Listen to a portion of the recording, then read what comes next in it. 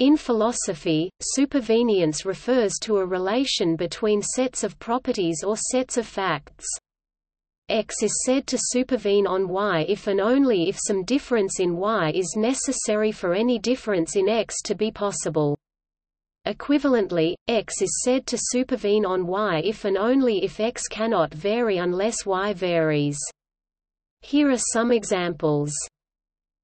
Whether there is a table in the living room supervenes on the positions of molecules in the living room. The truth value of A supervenes on the truth value of A. Molecular properties supervene on atomic properties. The quality of Nixon's moral character supervenes on how he is disposed to act. These are examples of supervenience because in each case the truth values of some propositions cannot vary unless the truth values of some other propositions vary. Supervenience is of interest to philosophers because it differs from other nearby relations, for example entailment. Some philosophers believe it possible for some A to supervene on some B without being entailed by B. In such cases it may seem puzzling why A should supervene on B and equivalently why changes in A should require changes in B. Two important applications of supervenience involve cases like this. One of these is the supervenience of mental properties like the sensation of pain on physical properties like the firing of pain neurons. A second is the supervenience of normative facts, facts about how things ought to be, on natural facts, facts about how things are. These applications are elaborated below. But an illustrative note bears adding here. It is sometimes claimed, and has been claimed in earlier versions of this entry, that what is at issue in these problems is the supervenience claim itself. For example, it has been claimed that what is at issue with respect to the mind-body problem is whether mental phenomena do in fact supervene on physical phenomena. This is incorrect. It is by and large agreed that some form of supervenience holds in these cases. Pain happens when the appropriate neurons fire. The disagreement is over why this is so. Materialists claim that we observe supervenience because the neural phenomena entail the mental phenomena, while dualists deny this. The dualists' challenge is to explain supervenience without entailment. The problem is similar with respect to the supervenience of normative facts on natural facts. It is agreed that facts about how persons ought to act are not entailed by natural facts but cannot vary unless natural facts vary, and this rigid binding without entailment might seem puzzling.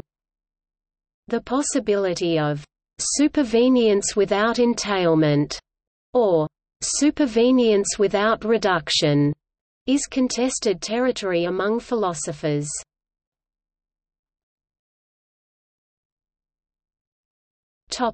History.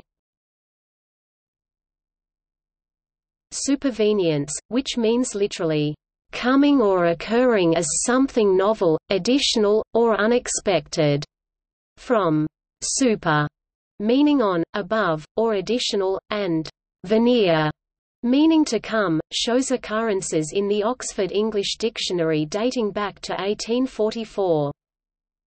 Its systematic use in philosophy is considered to have begun in early 20th-century meta-ethics and emergentism. As G. E. Moore wrote in 1922, "If a given thing possesses any kind of intrinsic value in a certain degree, then anything exactly like it, must, under all circumstances, possess it in exactly the same degree." This usage also carried over into the work of R. M. Hare. For discussion of the emergentist roots of supervenience, see Stanford Encyclopedia of Philosophy, Supervenience. In the 1970s, Donald Davidson was the first to use the term to describe a broadly physicalist and non-reductive approach to the philosophy of mind. As he said in 1970, Supervenience might be taken to mean that there cannot be two events alike in all physical respects but differing in some mental respects, or that an object cannot alter in some mental respects without altering in some physical respects. In subsequent years Terry Horgan, David Lewis, and especially Jaegwon Kim formalized the concept and began applying it to many issues in the philosophy of mind. This raised numerous questions about how various formulations relate to one another, how adequate the formulation is to various philosophical tasks, in particular, the task of formulating physicalism, and whether it avoids or entails reductionism.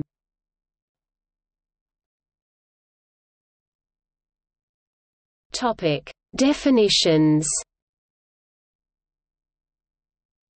In the contemporary literature, there are two primary and non-equivalent formulations of supervenience. For both definitions, let A and B be sets of properties. 1. A properties supervene on B properties if and only if all things that are B indiscernible are indiscernible. Formally, X Y X element of B X X left right arrow X Y Y element of A Y X left right arrow Y Y display style foral x foral y foral x underscore in b xx left right arrow x y right arrow foral y underscore in a y x left right arrow y y. 2. A properties supervene on B properties if and only if anything that has an A property has some B property such that anything that has that B property also has that A property.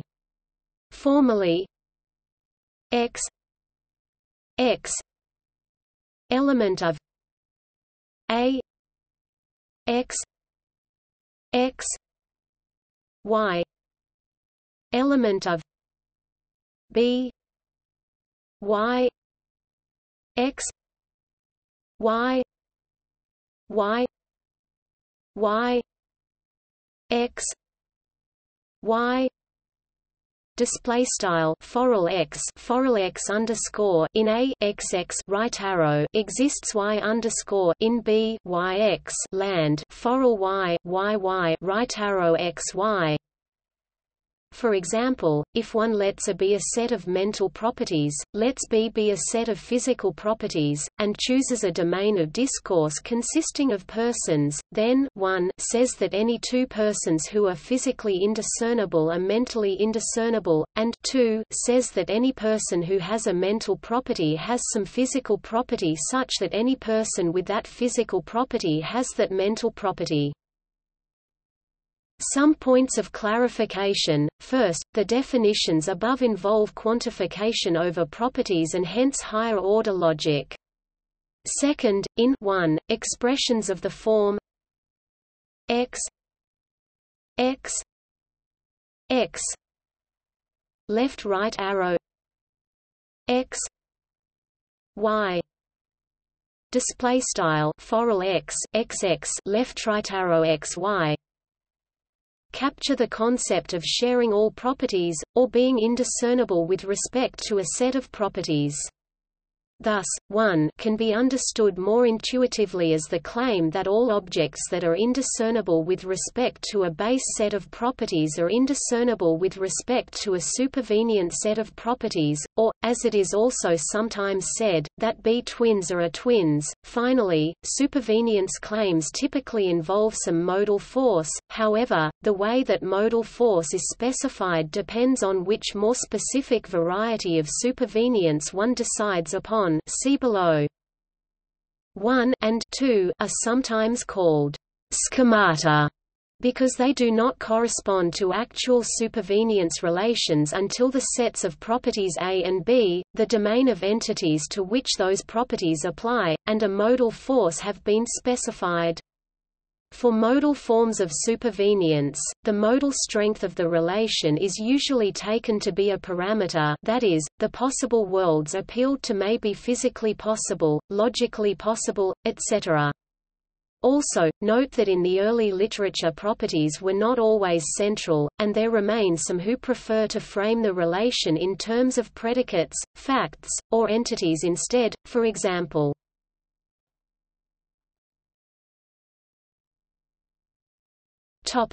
Varieties of supervenience. Beginning in the 1980s, inspired largely by Jaegwon Kim's work, philosophers proposed many varieties of supervenience, which David Lewis called the unlovely proliferation. These varieties are based both on 1 and 2 above, but because 1 is more common, we shall focus on varieties of supervenience based on it. We can begin by distinguishing between local and global supervenience.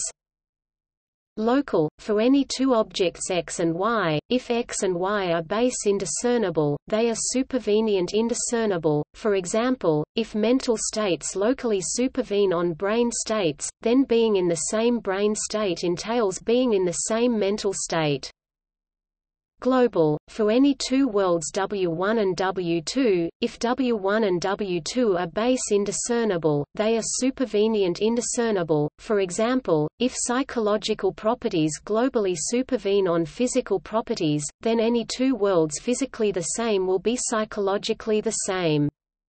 The value of global supervenience is that it allows for supervenient properties to be determined not by local properties of an individual thing alone, but by some wider spatiotemporal distribution of things and properties. For example, something's being a dollar bill depends not only on the paper and the inks it is made out of, but also on a widely dispersed variety of features of the world it occupies. Both local and global supervenience come in many forms. Local supervenience comes in strong and weak varieties. Weak, for any world W, and for any two objects x in W and y in W, if x and y are base indiscernible, they are supervenient indiscernible. Strong, for any worlds W1 and W2, and for any two objects x in W1 and y in W2, if x and y are base indiscernible, they are supervenient indiscernible. The difference is essentially whether correlations between base and supervenient properties hold within actual worlds only, or across possible worlds. For example, if psychological properties strongly locally supervene on physical properties, then any two people physically the same, in any two worlds, will also be psychologically the same. On the other hand, if psychological properties only weakly locally supervene on physical properties, then those correlations between base and supervenient properties that hold in virtue of the supervenience relation are maintained within each world, but can be different in different worlds. For example, my physical duplicates in the actual world will have the same thoughts as I have, but my physical duplicates in other possible worlds may have different thoughts than I have in the actual world. There are also several kinds of global supervenience relations, which were introduced to handle cases in which worlds are the same at the base level and also at the supervenient level, but where the ways the properties are connected and distributed in the worlds differ. For example, it is consistent with global mental physical supervenience on the simple formulation described above for two worlds to have the same number of people in the same physical states, but for the mental states to be distributed over those people in different ways, e.g. I have my father's thoughts in the other world, and he has my thoughts.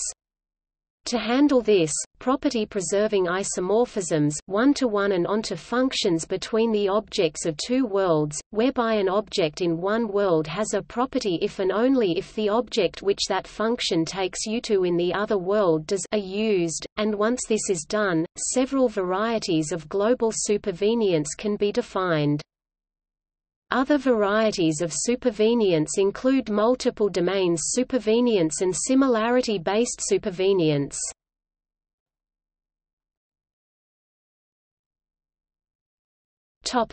Examples of supervenient properties.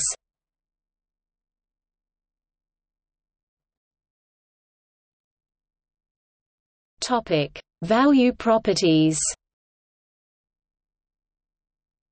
The value of a physical object to an agent is sometimes held to be supervenient upon the physical properties of the object. In aesthetics, the beauty of La Grande Jatte might supervene on the physical composition of the painting, the specific molecules that make up the painting, the artistic composition of the painting, in this case, dots, the figures and forms of the painted image, or the painted canvas as a whole. In ethics, the goodness of an act of charity might supervene on the physical properties of the agent, the mental state of the agent, his or her intention, or the external state of affairs itself. Similarly, the overall suffering caused by an earthquake might supervene on the spatio-temporal entities that constituted it, the deaths it caused, or the natural disaster itself. The claim that moral properties are supervenient upon non-moral properties is called moral supervenience.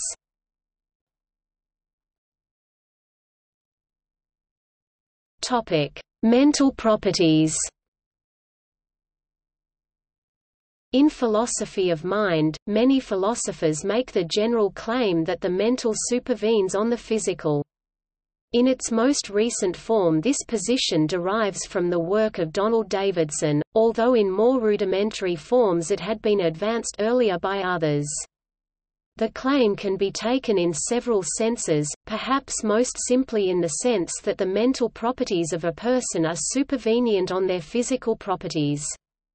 Then, if two persons are indistinguishable in all of their physical properties, they must also be indistinguishable in all of their mental properties. An alternative claim, advanced especially by John Haugland, is a kind of weak local supervenience claim, or, weaker still, mere global supervenience.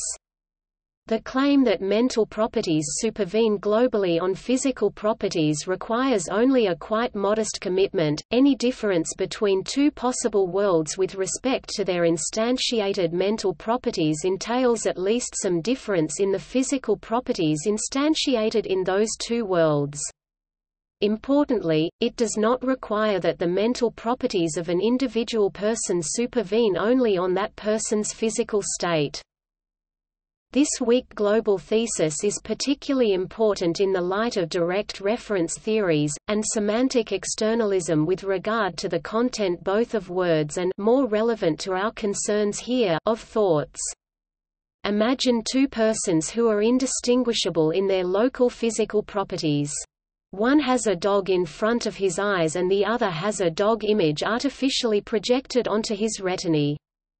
It might be reasonable to say that the former is in the mental state of seeing a dog, and of knowing that he does so, whereas the latter is not in such a state of seeing a dog, but falsely believes that he sees one. There is also discussion among philosophers about mental supervenience and our experience of duration. If all mental properties supervene only upon some physical properties at durationless moments, then it may be difficult to explain our experience of duration. The philosophical belief that mental and physical events exist as a series of durationless moments that lie between the physical past and the physical future is known as presentism.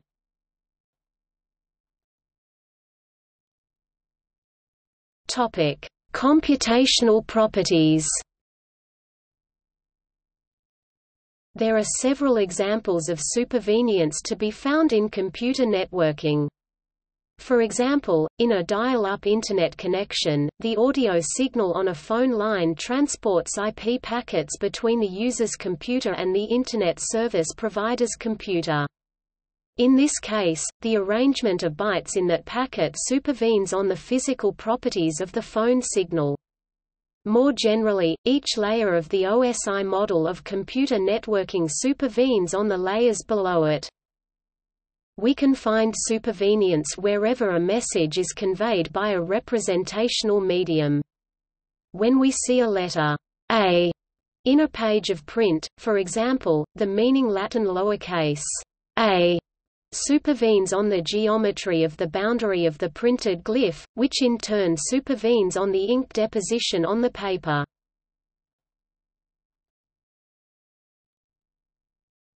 Topic: Biological properties.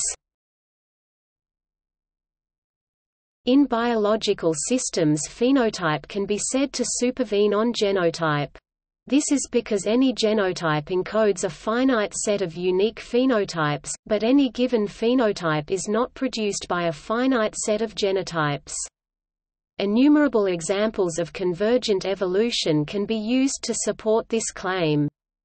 Throughout nature, convergent evolution produces incredibly similar phenotypes from a diverse set of taxa with fundamentally different genotypes underpinning the phenotypes. One example is evolution on islands, which is a remarkably predictable example of convergent evolution where the same phenotypes consistently evolve for the same reasons. Organisms released from predation tend to become larger, while organisms limited by food tend to become smaller. Yet there are almost infinite numbers of genetic changes that might lead to changes in body size. Another example of convergent evolution is the loss of sight that almost universally occurs in cave fish living in lightless pools. Eyes are expensive, and in lightless cave pools there is little reason for fish to have eyes. Yet, despite the remarkably consistent convergent evolution producing sightless cave fish, the genetics that produce the loss of type phenotype is different nearly every time. This is because phenotype supervenes on genotype.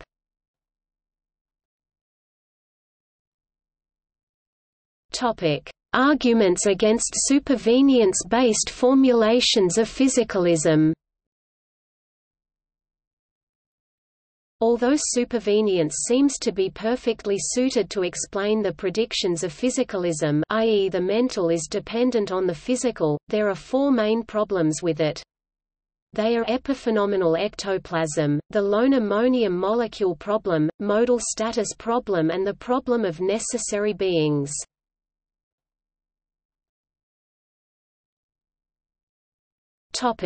Epiphenomenal ectoplasm.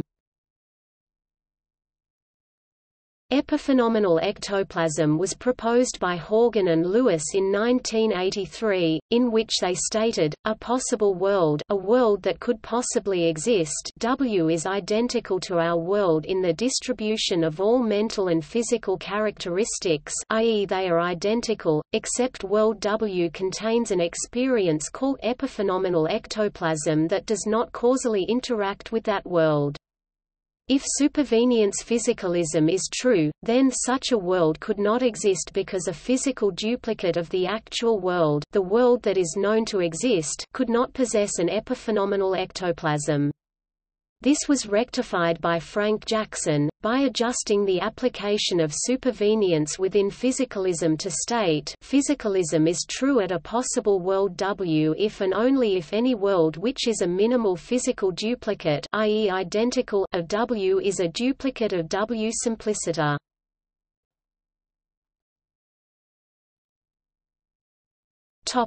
The lone ammonium molecule problem. The lone ammonium molecule problem provides a problem for Jackson's solution to epiphenomenal ectoplasm. It was proposed by Jaegwon Kim in 1993 when he stated that according to Jackson's idea of supervenience, a possible world W was identical to the actual world, except it possessed an extra ammonium molecule on one of Saturn's rings. This may not seem to provide much of a problem, but because Jackson's solution refers only to minimal physical duplicates, this allows for the mental properties of W to be vastly different from those in the actual world. If such a difference would cause mental differences on Earth, it would not be consistent with our understanding of physicalism.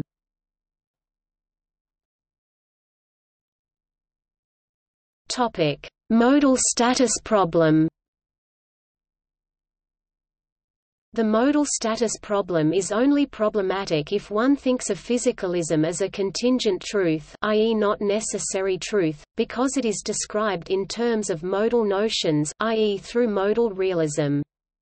The problem is presented when, from the statement, "minimal physical truths entail all truths," one derives the statement, a statement that describes all minimal physical truths entails a statement that describes the world.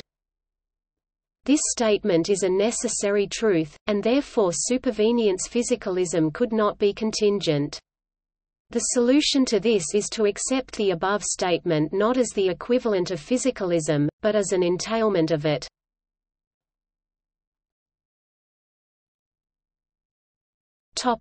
Problem of necessary beings. The problem of necessary beings was proposed by Jackson in 1998, in which he stated that a necessary being exists in all possible worlds as a non-physical entity, and therefore proves physicalism false. However, physicalism allows for the existence of necessary beings, because any minimal physical duplicate would have the same mental properties as the actual world. This however is paradoxical, based on the fact that physicalism both permits and prevents the existence of such beings. This violates Hume's fork which states, "There are no necessary connections between distinct existences."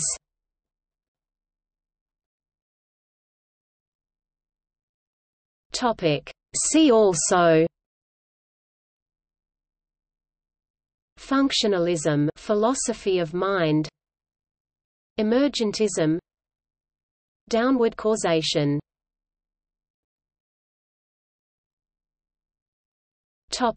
Notes.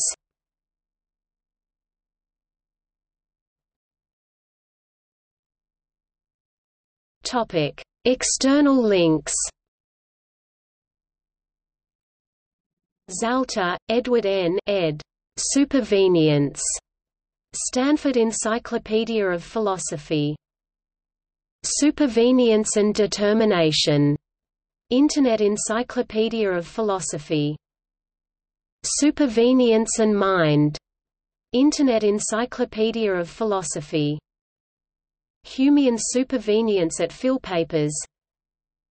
Supervenience at the Indiana Philosophy Ontology Project.